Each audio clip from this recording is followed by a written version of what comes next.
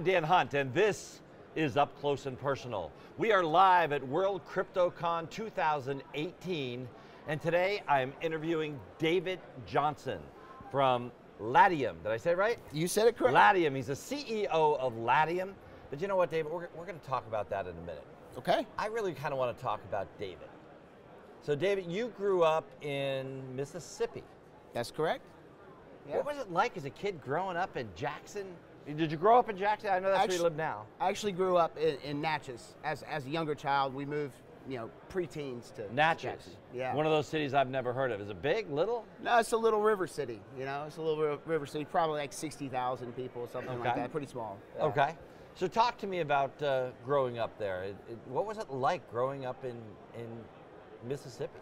Well, I didn't know any different, but I thought I had a great childhood. I was surrounded by woods and land. There was thousands of acres of woods and ravines and creeks to play in. So, I had thought I had a great childhood. Very, very nature-oriented. Your parents made an interesting decision for you and your brothers and sisters, and there was 6 brothers and sisters? Yeah, I'm one of 7. You're one of 7? Yes. So you have 6 brothers and sisters and you, so yes. 7 kids. And they made a very interesting decision that I think is more of a trend today than it was in the 80s. Yes. And that's being homeschooled. So you were homeschooled all the way through that time. Definitely. Tell me about what it was like to be homeschooled. Well, it was an again, it's one of those things when you're a kid, you don't know any different, right? That was my exposure in life. So, I would say that I was somewhat resentful of that as a teenager, the not getting the high school dances, Right. I was having the typical high school pity party, but looking back on it, man, what a favor they did me, by taking me out of the system, because it just made me think differently. It made me analyze problems not with any influence. I have that ability. I've always been able to cut through things. So it was an asset. Who did that for you? Your mom? Did she have books that she worked out did. of? Was there a set time frames that you guys did when you were? There were set time frames, and there was a curriculum. It was an established curriculum. In fact, it was a curriculum that a lot of private schools used. Okay, so you actually had that same exact curriculum that everybody else had. Yes. What about friends? As a kid, my friend. I look at my daughter now, who's 20. Her friends are more important than anything. Sure. So talk to me about, how did you get friends? Well, I really didn't have friends probably up until maybe the age of 6 or 7, and then I started doing outside events like Cub Scouts, Boy Scouts, things like that. I acquired a group of friends as we moved to Jackson when I was 12, and I started playing soccer. I acquired a group of friends. They introduced me to their friends. They introduced me to their friends. A lot of those people I'm still best friends with today. So. Do you think the experience of learning at home in a tighter environment, do you think that made you more introverted or more extroverted? I think it definitely made me more extroverted, without a question, because I had to compensate for not having this natural belonging, I guess, out there like everyone else did. You go to school, you have this natural process that you go through with other people, and since I was excluded from that, I had to kind of elevate that to compensate. Yeah. Now, your dad. Yes. Kind of a special guy. Very interesting guy. Very interesting guy. Yes, very interesting guy. He was a drummer for Fleetwood Mac when they were a club band. Well, he didn't play with Fleetwood. He played with Fleetwood Mac. They played in a band that would tour with them. That would tour with them. Okay. He did play for Fleetwood Mac. I don't want to give the wrong impression. So what was it like growing up with a dad that was a drummer on the road all the time? Well, this was pre-me, right? So he was out doing that in the late '60s through the mid '70s. That was pre-me. I think once they had children, he kind of had to settle down, I think. Yeah. We talked a little bit about your hero as a young child. Yeah. You said it was your dad. Yes. Why? Well, it could have been because of the exposure that I had, again, because we were it was a somewhat confined environment. Right. And it could have been just because I didn't have that exposure to be able to see things outside of that environment. Now, later in life, as I became a teenager and got into technology, I really started looking towards the icons of tech. Right. So let's talk about the icons of tech. Yes. People like Steve Jobs, Why? What motivated you, or what drew you to somebody like Steve Jobs? I just thought that the way he processes information made him different. The way he looks at a problem makes him different. He thought differently. So when they came out with the slogan, you know, think different. Yeah. I didn't think that was Apple's slogan. I thought that was Steve Jobs, you know. And have you maybe adopted some of that thought process as you've moved through your life and career? Oh, without question. Without question. I would say that I'm a massive contrarian in general. And I think that you know, has done well for me, you know. Now, you got a degree, so do you get a diploma from homeschool, or do you test through? Is that how you graduate from high school? Back then it was a GED process. Nowadays there's diplomas. You right. know? So then you did a GED, so you went and tested. Yes. And that's the only education, formal education, that you had up to that point, right? Yes.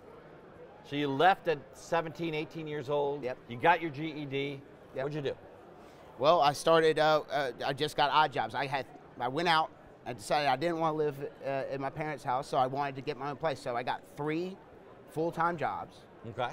And worked, you know, 120 hours a week, sometimes 110 hours a week. And I did that for about 3 months, and I got promoted at one job to the point where I didn't need the other jobs.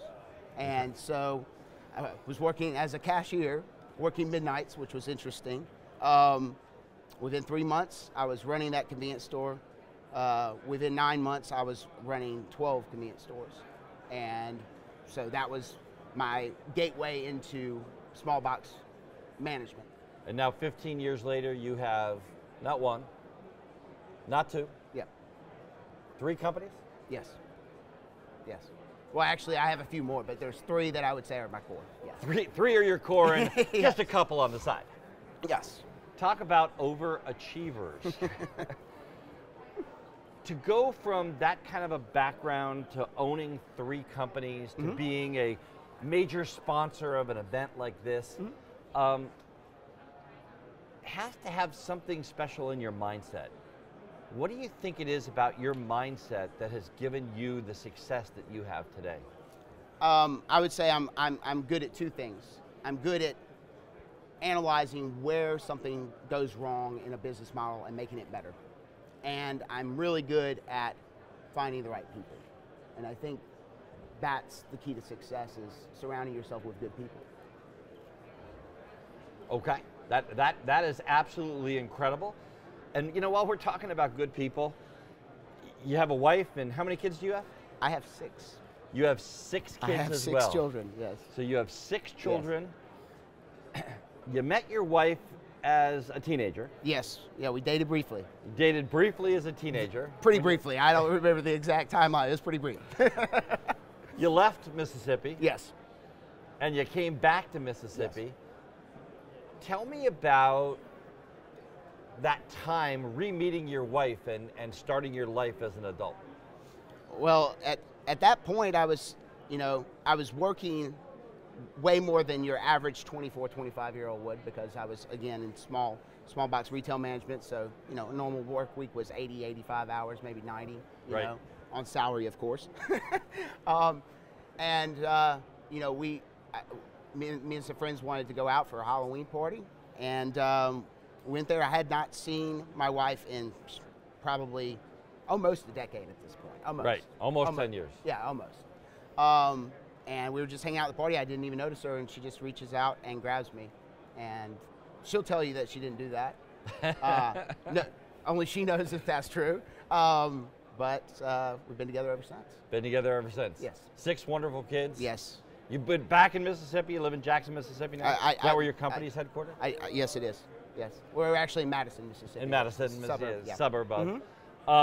Let's talk about Latium. What do you guys do?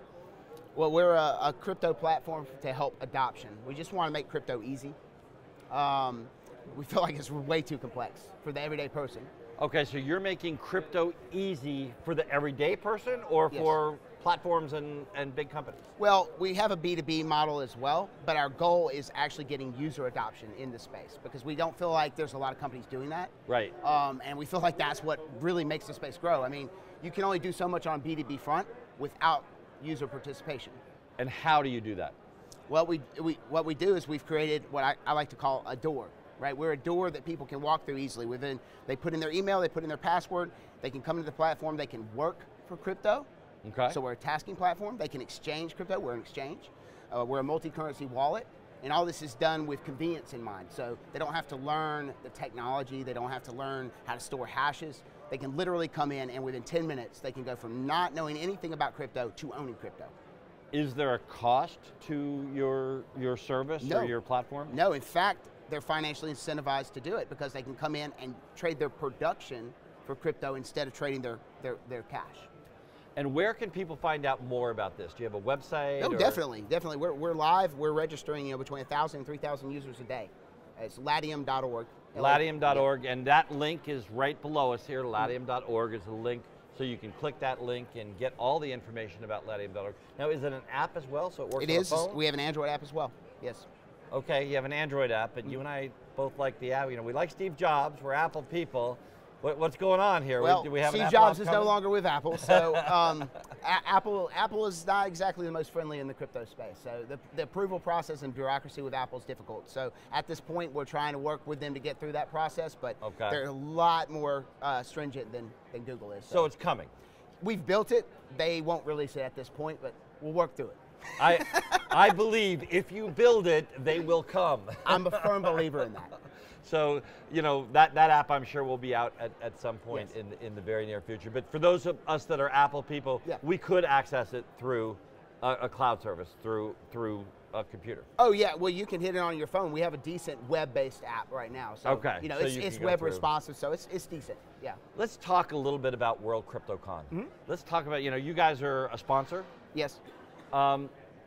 It's the first time out for World CryptoCon. What was your decision process to become a sponsor in this, what I consider an incredible event? Well, I met Adam on the blockchain cruise, the CEO of World CryptoCon, and you know, he was telling me about this event, and it just seemed like it was going to be different than any other event, and done at a level that no other event I attended would be done at. So I said, all right, we're going to participate in this, and I'm going to tell you, I've been blown away. I mean, everybody I talk to, you know, most of the people in the space, you see them over and over and over again at these conferences. Right. You know, but this conference has been very different. It's been very different, and I mean that in the best way possible. So, let's talk a little bit about why you feel this is different. You know, I mean, you're saying the same thing that a lot of the other CEOs are saying, that it's different, it's better, but that's not just smoke. Why do you think this is different? Well, I would say that one thing that I'm noticing about this conference is that there's a consumer presence, which is not typical. Okay? Right. Again, a lot of times we're an echo chamber as an industry, in my opinion. You know, we all talk about the things we want to do for each other, but nobody's saying, all right, let's talk to this other 99% that lives out there. So here we're seeing participation from that 99%. So that's one thing. The organization has been great. The events have been amazing. You know, it's just one great event after another after another. Of course, the lineup is great as well. You know? Yes, you know, the speakers are just world-class speakers everywhere that we go. Yep. The booths, you know, yes, it seems like the right amount of booths. Everybody can get around. It's just been a really, really great event. Yeah. So you will be a part of this event for World CryptoCon 2019? No question. I see that event. It's probably going to be twice to 3 times the size of this one. So, exactly. Yeah. I really believe this might be the crypto event to come to in the future. I think so too. Well, David, thank you so much. I truly appreciate you being on Up Close and Personal. Best of luck with your platform. I know my wife and I are going to sign up for it right after this, even though I can't do it on my iPhone yet. Okay? If you build it, they will come. I'm Dan Hunt from the Aria Hotel in Las Vegas, Nevada at World CryptoCon 2018, saying have a great rest of today and an even better day tomorrow.